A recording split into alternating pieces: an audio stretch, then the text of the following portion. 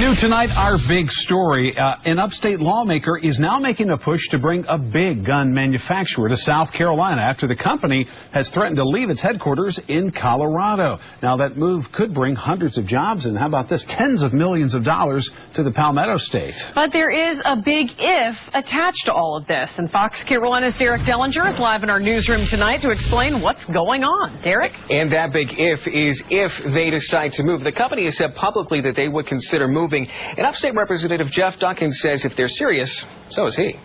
This story begins across the country in Colorado. This is the Magpul plant just outside of Denver, where much of the business is concentrated on making these. A 30-round magazine designed for the AR-15 and the military M4 and M16 platforms. And it accounts for about half of their business. But if some Colorado lawmakers have their way, the very sale, possession, or transfer of these magazines could be outlawed there.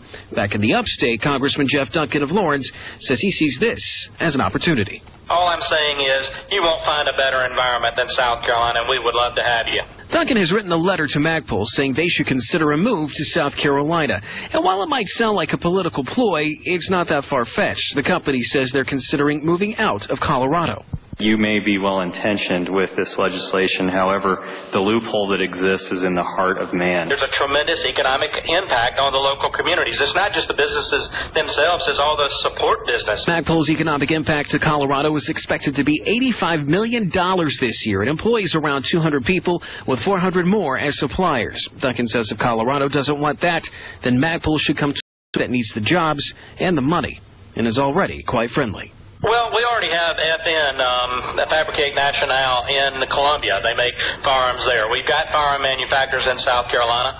We've got plastic injected and blow molding companies that make components like Magpul makes. So we would love to have them anywhere in the state.